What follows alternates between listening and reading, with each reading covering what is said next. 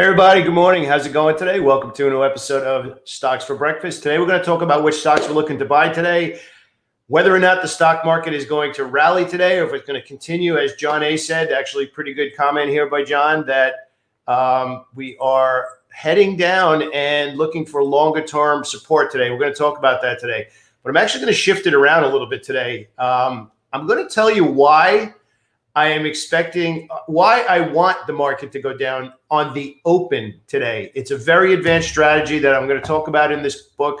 We also have another book that I'm going to talk about today. We've got a ton of stuff to get through today. So if you could do me a quick favor, just confirm that the audio visual is good. We'll kick it off and we'll get started with a lot of good stuff today. Let's see. Richard Gresham, good morning. John Oakes, how are you today? Hey, Minvai, how are you? Ross, I got your email. Ross Marshall. Yeah, we're actually looking forward to the live stream that we did yesterday. Was the first time we actually had a guest on, and it was pretty good. It was actually fun where we kind of went back and forth. 30 minutes went pretty quick. Okay, audio visuals good. Thank you, LJ. Appreciate it. Thanks so much. Actually, I think that's the first time I've seen you with us today. Thanks so much for being here, LJ. Appreciate it. Okay, let me just pop this up here, and we'll get started right on the button. Okay, so obviously everything that we speak about here is for educational purposes. My biggest mission is to help you make better decisions so that you become the asset.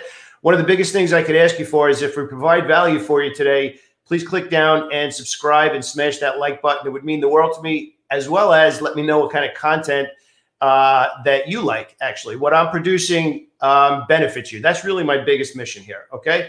So we're going to get right into it now. There's a lot to talk about today. And we're actually going to share some stuff from – slide over on the other side.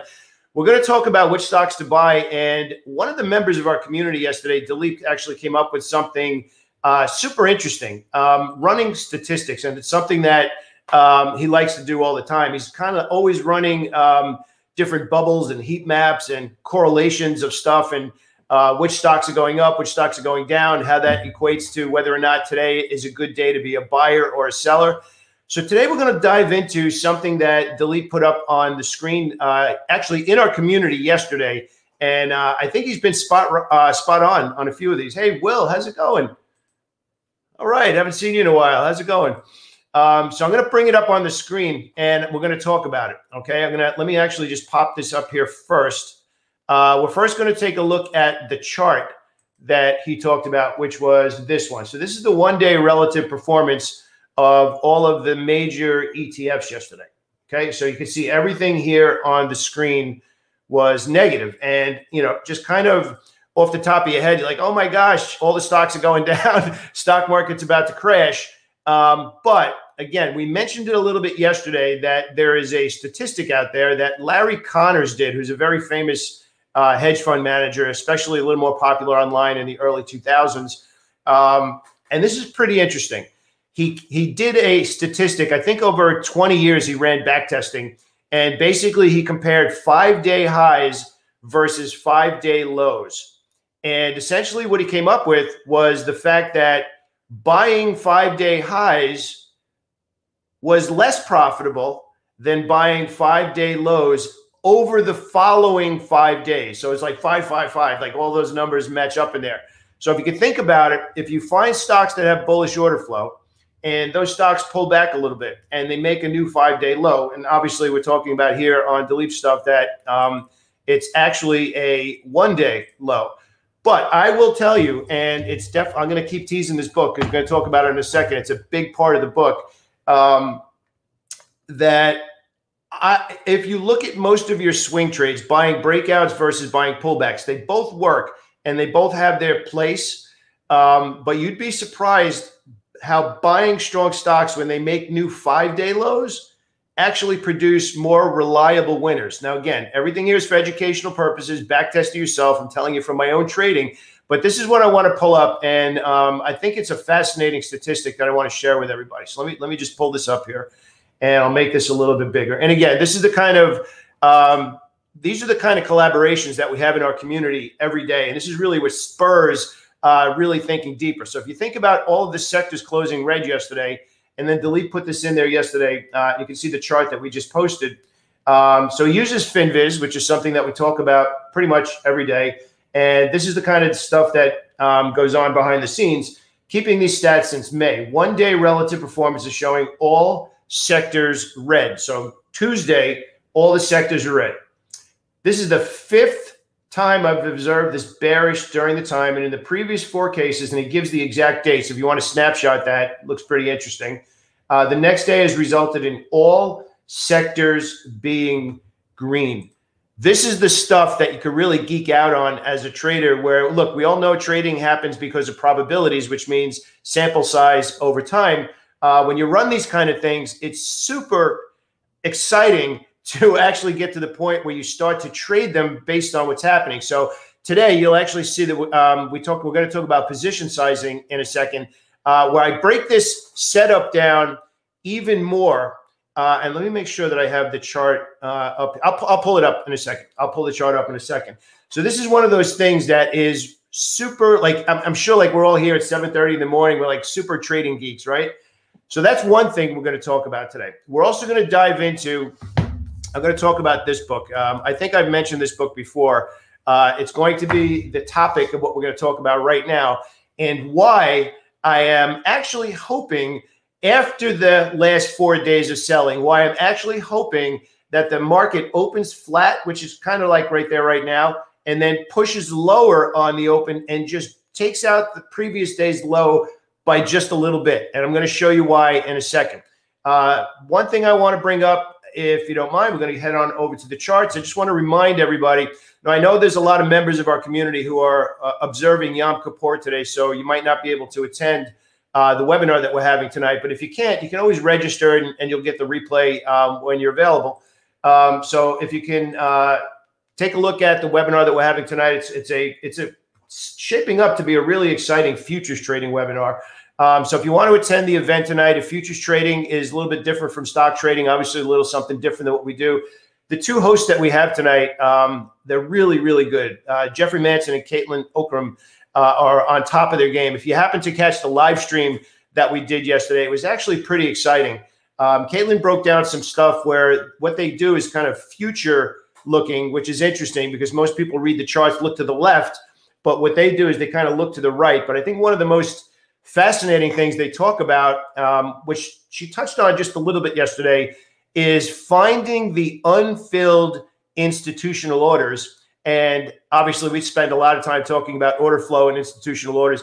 They kind of took a little bit of a different twist, the unfilled institutional orders, and how that actually leads to big quick pockets of opportunity, because price goes down into those orders and then explodes because of that unmet demand that finally gets filled. So if you have some time, click below. The registration link is in the description below the video. So register for tonight's webinar at 6 p.m. Eastern time. And again, if you can't make it, we'll make sure that you get the replay if you happen to be busy this evening. But obviously, if you attend live, you can ask a lot more questions. So we're gonna go back over into something else, which is this email. Okay, so this email, let me zoom it out a little bit. This is basically my breakdown of what I'm looking to see happen today. If you happen to see yesterday's live stream, we did a really deep dive into how I use the VIX and the ticks in the morning. Yep, Catherine, I absolutely agree with you. Absolutely. So this is the breakdown, but the more important part here, and we're going to get into the breakdown and what I'm looking for and why, but this here, position sizing, all right? I'm going to leave this up here for a second just so you can take a look at it, but really it comes down to is this part here, which is working the share size. And we're actually going to get into a survey that we've done recently and some of the interesting feedback that we got. I'm going to use that feedback as more in different ways that I can help you, because you're literally telling me what the struggles and challenges are that you have now. The point that I want to get across here right now is that there's a difference between learning how to read charts and learning how to be a trader. And you know that's something I talk about all the time because, look, I have all the books. I have probably every book out there, right? Books are learning what to look at. Actually trading and different environments. And again, I use driving a car as stop and go traffic, driving in the rain, driving in the snow, it's wide open road, that kind of stuff. learning how and when to step on the gas. We always put that in the context of when I'm looking to buy stocks and this, the stock market looks interesting. We're always talking about how long do I hold my winning trades? Where is the stop loss? How long is my winning trades? But I don't think enough time is given to the context of what is the proper position sizing in those conditions. And that's actually what I talked about here. If you want to take a quick screenshot of this, I'd be okay with that. This was the email that went out to our community today. And we discuss first the expectation for the market opening. We discuss what we're looking for, and then we discuss how we plan to trade it. So if you want to take a quick screenshot of that, that's okay. But this is the difference. This is the difference between somebody who consistently sees their account grow month after month after month, and this is probably one of the most important things, keeps themselves out of trouble because you recognized the different market conditions and you understood when to go in with heavier position sizing because the trade, the idea, the scenario is just amazing and the reward potential warranted getting in there with a little extra position size on your initial entry versus, which we talked about a couple of ideas yesterday, especially if you attended the live stream yesterday, where the market was getting hit, but then I segued over into a different way of scanning for stocks that had relative strength at the moment if, and I'm going to show you the screen again so you can snapshot it, if the market internals start pointing in a particular direction. So the market was going down. We started to notice stuff in the VIX, the TIX, and the sector ETFs intraday. We said, if this happens, then I plan to look at these stocks. But those stocks were already showing relative strength. So those were technically a better deal because they were showing strength when the market was weak. And I know that that's a whole bunch of stuff, right? But it's really not that complicated. I'm going to show you how to do it in a broader sense. There's a lot more to it, the way that we look at intraday, but I want to introduce you to that today. But again, I want to talk about position sizing. And this is one of the books that I bought. I want to say I bought this in 2000 when I first started trading. This is the name of the book. If you want to take a look, you can take a snapshot of that. The Trading Game, Playing by the Numbers to Make Millions. And the author's name is Ryan Jones. I will tell you that this book is a little bit, it's super interesting, a little bit complicated, but it really wakes you up to the fact that adjusting your position sizing, whether you adjust it based on the trade scenario and how good the idea is, whether you adjust it based on the total equity in your account, which I think is a smarter way to do it. He talks about fixed fractional trading, fixed ratio trading, whole bunch of other stuff. It's a good book. I'm going to point you to it in the direction of another book that also gets into position sizing, but more in the context of expectation for follow through. So what are the odds of actually making money? All of that kind of stuff. Larry Williams, and I know we have a lot of experienced traders on here who probably know the name of Larry Williams. He actually got to the point in one of his books called Long-Term Secret to Short-Term Trading, something along those lines. He actually called position sizing the keys to the kingdom. I could not possibly agree more, and I actually learned that from him years ago. I bought that book in 2002. Here's why I'm sticking with this topic.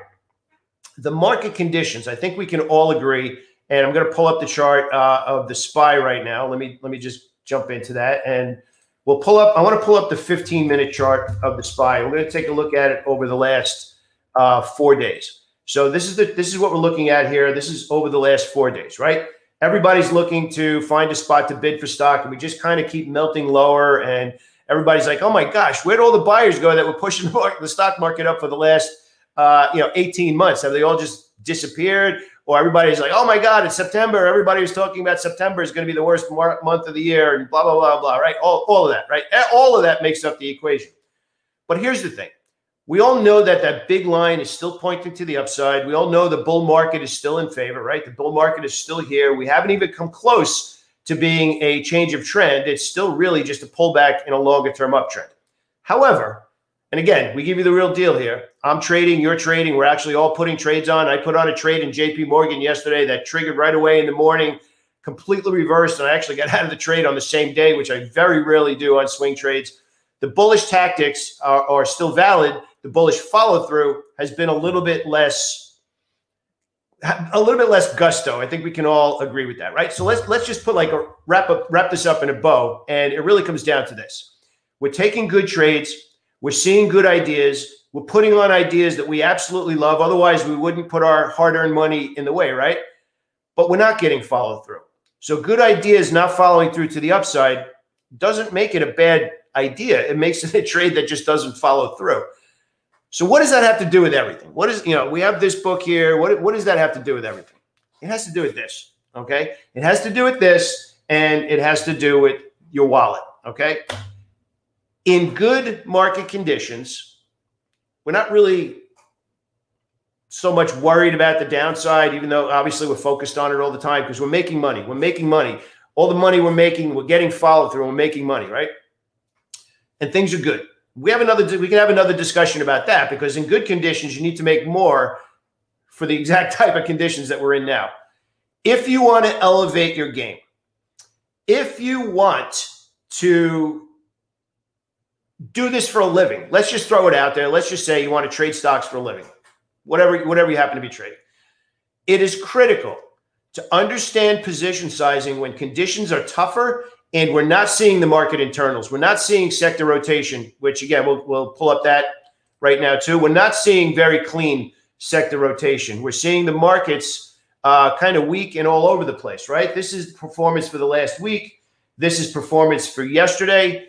If we are not seeing clarity in sector rotation, you can still trade, but it's critical that your position sizing, your initial position sizing, and again, if I go back to that email that I sent out to everybody today, we're talking about initial position sizing, looking for feedback, okay? This topic, this concept is what will make you, it will take you to the next level in such a quicker way, it'll be mind-boggling to you. And here's why.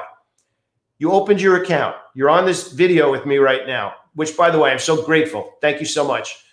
You obviously want to see results here, right? That kind of goes without saying. But are you adjusting your position sizing to be commensurate with the type of trading that's going on in the market at that moment? Are you sizing up and holding longer when the market conditions are good, like we've had for the last 18 months? Are you reducing your initial position sizing right now and waiting for feedback from the market in the form of positive bullish price action before you eventually get to your full share size? Now, here's how this matters in such a big way. I've been very upfront with everybody. I thought August was a really tough month for swing trading. We had some breakouts, the pullback, the breakout, the pullback, and there were some losses during the month of August. Small losses, annoying losses, but the key is they were small losses because position sizing wasn't big. So we talk about this a lot in our private community. We talk a lot about it in our boot camp, is that if you keep your size to the level of what you're looking at, it's much easier in the long run to see your account go like this. But something that's not talked about often enough, and I honestly, I don't think at all, is that sometimes losing money is okay if you took all good ideas. Losing less money because the market conditions were tougher is even smarter. And that's really what I want to inspire you to do. Think about the market conditions and what kind of position sizing you should have relative to what's available at that moment. So right now, the conditions are a little bit tougher. So the proper way to trade is to reduce your initial position sizing, only looking to scale up when you get positive feedback. Better market conditions, and we can even talk about better market conditions. Maybe just the market or your stock right now is well bid over the last 2 days. So you have higher highs, higher lows, and closing near the highs. Even that could be considered better conditions. But if we're seeing the opposite of that, where we have well offered, maybe longer term push to the upside, but two well offered candlesticks where it's lower highs and lower lows and closing on the lows, even just that little subtle difference should dictate that you lower your initial position size with the intention of trading bigger. So how does that make you a better trader? Well, if you manage the downside in tougher conditions, it's kind of like using your brake when you're driving your car. You keep yourself safe until the road opens up and then you get to where you're going with conviction. That's the secret to trading. I know you throw the word secret out there and all that kind of stuff. I got to tell you, it changes everything. Because now when you'll have a small loss, a small win, a small loss, a small win, and maybe it's Thursday afternoon, and maybe this is a little bit more geared towards day traders or whatnot, but maybe it's Thursday afternoon and the whole week you're kind of like banging your head, you're like, good trade, bad, good trade, trade that doesn't make money, good trade, trade that doesn't make money. And we kind of stick to the language of follow through. We got follow through, we didn't get follow through. So bad and good really doesn't fit into the language that much.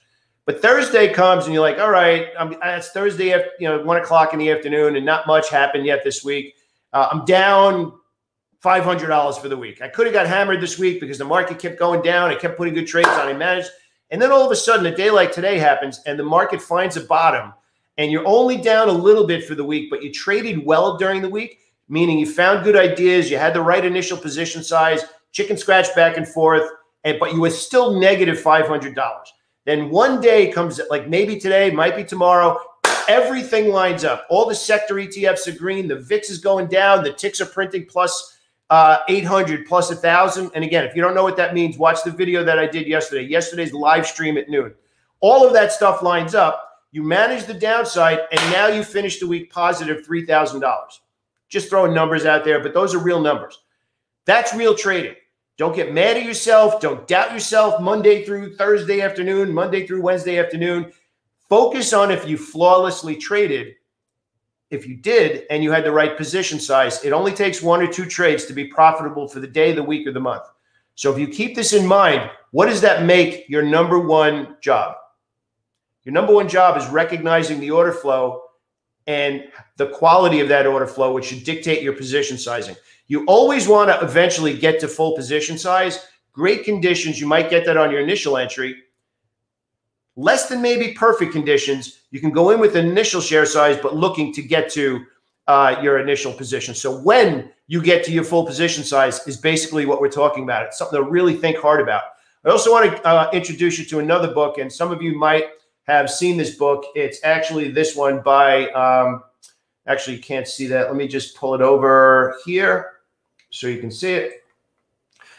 This book right here, Trade Your Way to Freedom by Van K. Tharp. So you know what? I'm going to drop this into the chat so everybody can see it. And you can take a look at that. I don't know what all that other stuff is in there, but that's the book, Trade Your Way to Freedom. Let me actually put that in there. Right there. So he'll give you some really good ideas on position sizing. Okay. So hopefully that brought something home to you in a big way, because we've actually had a lot of members of our community who have listened to me talk about this and preach. I preach this every day in our community. The biggest thing, the entries, the exits, the game plan, all that stuff is super important. The most important thing is understanding when you should have full position size. And that's something to write down. Again, I'm probably going to get a big Post-it pad. A writer downer is understanding when to have full position size. Write that down. It is critical. Position sizing changes everything in your trading. But that means you need to have structure in place first to understand the order flow for the size of the position. Okay? Let's see. Could you tell me what relation the VIX with the stocks? Gunnar, if you go to the video live stream that we did yesterday, we do a really detailed breakdown on that. All right, so I want to talk about this book now. I know I've mentioned this book quite a bit, and it's not so much the title of the book, but it's the stuff that's over here right there. Low made first and the high made first. So if you get back into what I talked about before, and let me just pull that up on the screen again here, right there.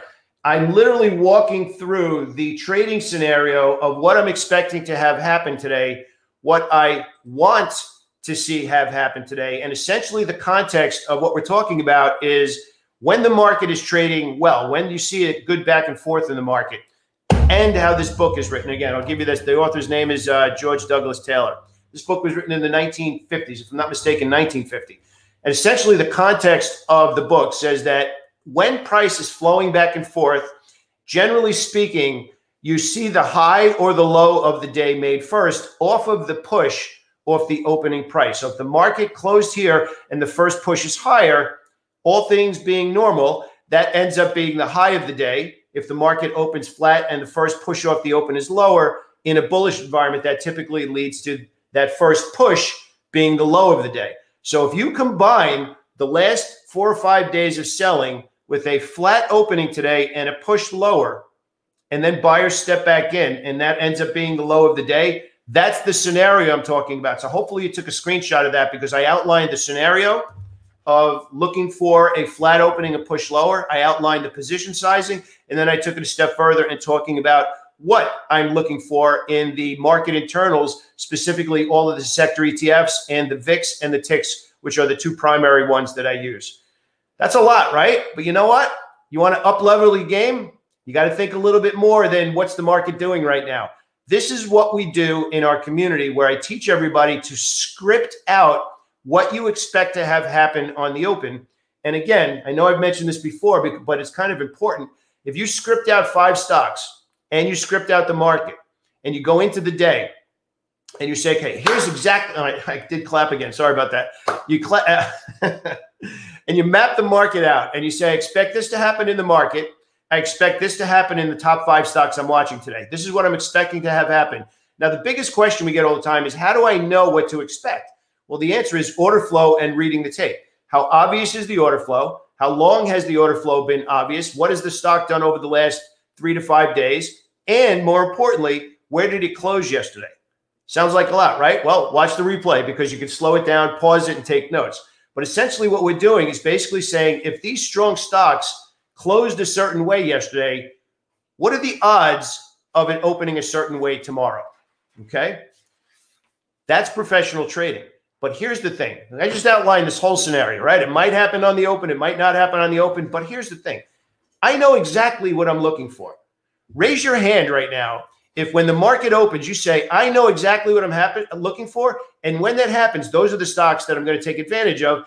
If I game plan 5, I'll just keep the number 5. If I game plan 5 stocks and 2 do exactly what I expected and the other 3 go completely in the other direction, I don't care about the other 3. I care about the 2 that are doing exactly what I want. And those are the scenarios that you should trade with absolute conviction, because you had the guts to learn how to read the tape and order flow and say, this is exactly what I expect. The market opens 9:35, 9:40, 9:45, 10 o'clock unfolds. Doesn't matter if you're day trading or swing trading. You know exactly what you expect. If what you scripted out is happening, you owe it to yourself to get in there and make the most you can in that situation with the right position sizing, because you had the guts to script it out. Now, if you think that you don't have that inside of you, 100% you have it inside of you. You just need to understand the structure, okay? And I'm going to give you a little heads up on that structure. We actually have 3 more minutes before I have to head over to our other meeting. So we're going to talk about a couple of other things. First, JKS actually had earnings this morning. It was up a little bit before, basically the same. It was actually up a little bit more before. SEC and GME. This is an interesting conversation. The SEC to publish its report on GameStop. All right.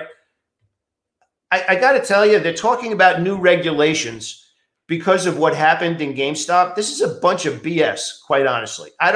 What are they going to do? People will short the market that happen to be hedge funds, and a group of traders decided to buy the stock. That's not illegal.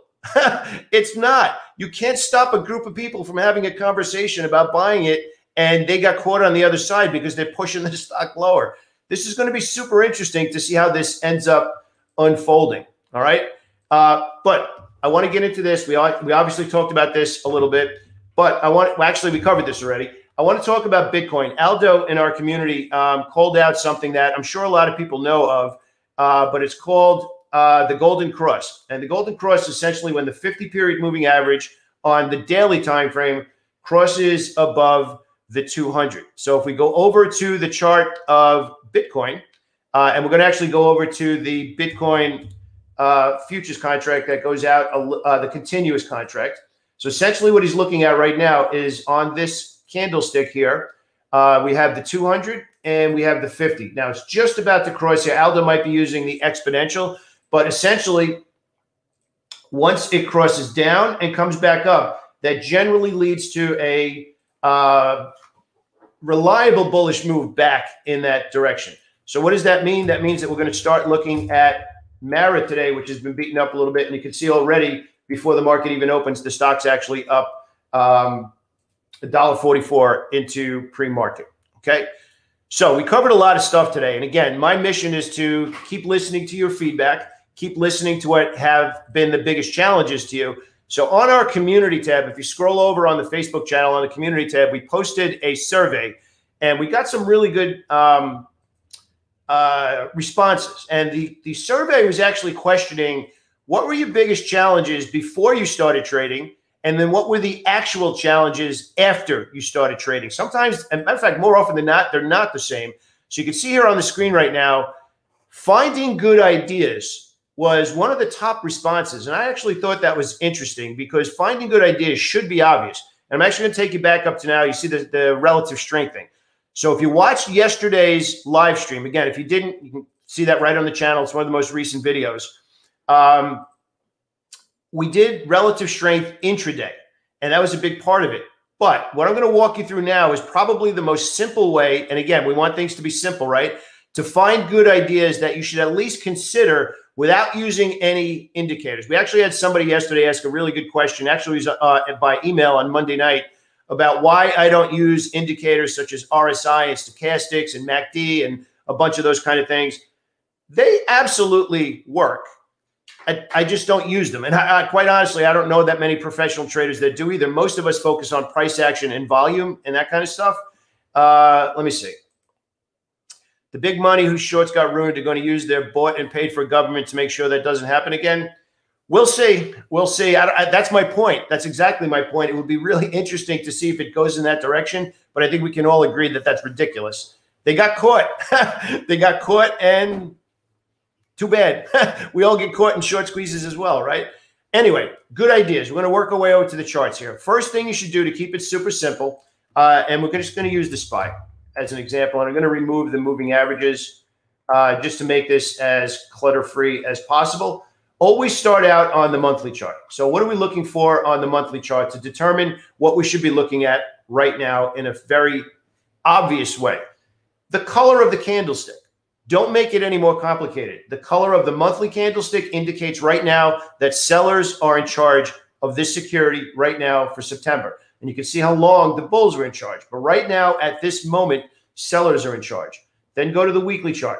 From the Monday opening price, who is in charge? Well, right now, sellers are in charge. Again, Monday and Tuesday heading into Wednesday.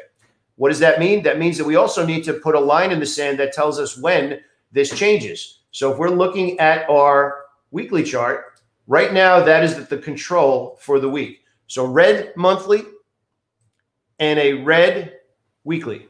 Okay, now you go down to the daily chart and we start to look for opportunities. This is actually the Monday open. Let me draw that in there a little bit more specifically. And right now, it's red on the daily chart. Okay, that's how you find good ideas in the fastest way possible.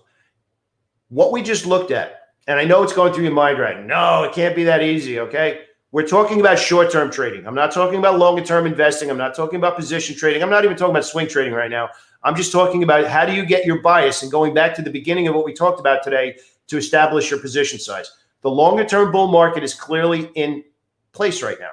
However, starting September, the month, the week, and the last couple of days have been selling. So that means you need to reduce your position sizing.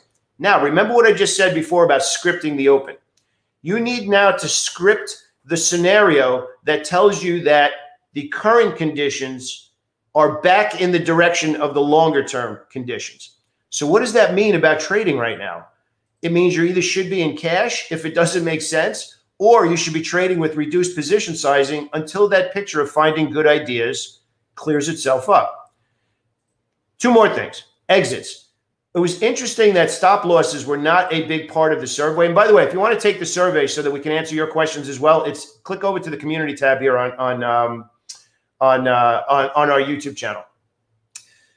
Stop losses weren't a big deal, but what was a big part of the big deal for the responses that we get were the mindset of taking stop losses, which too many people don't take them, which boggles my mind. And hopefully that you are learning this from me through these calls, that losses are not a big deal. Again, write this down. Losses are a big business expense. It's when you don't have the mindset to exit at the right time that reasonable losses become these giant losses. And that's where you don't feel like you can do what you want to do. You almost don't feel like you're a trader. You don't feel like it's for you when it's not really the market.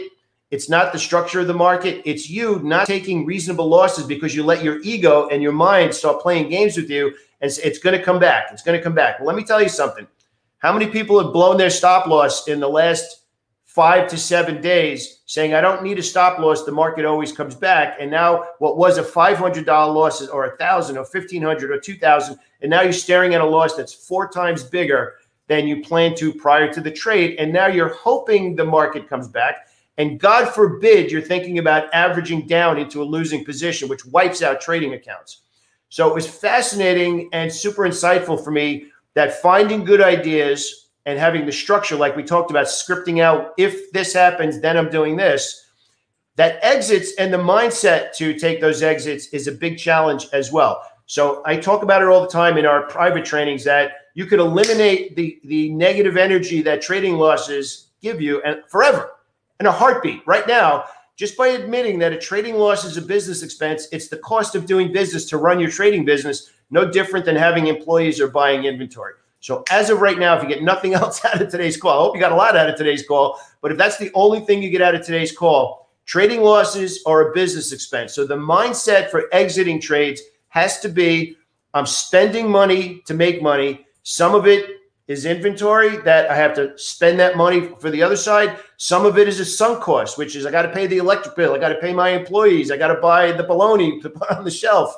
Not all of the money you spend is going to have a direct ROI, but you still need to spend that money to run your business. So those trading losses that don't follow through, those are the ones that are the foundation of the expenses that you have to spend to find out which of those are going to produce the ROI. All right. We have to actually call it a meeting right now. I have to head over into our gameplay meeting, which starts in about 20 minutes. Again, just a quick reminder, click the link in the description if you want to attend tonight's webinar for futures trading. If you want to learn the New York method and how we do everything, also click down in the description. And if you could please do me a favor, I'd really appreciate it. Click down and hit that subscribe button. It would mean the world to me because it'll let me know that I'm helping you today. So I just want you to know how grateful I am that you're here with me today. I hope every day we're bringing massive value to you and stuff that you could use right away. So have an awesome day, everybody. I appreciate it. Have a profitable day. Hopefully you took some screenshots there and you got a good idea of the game plan that we're looking for today. So have an awesome day, everybody. I appreciate it. Take care now.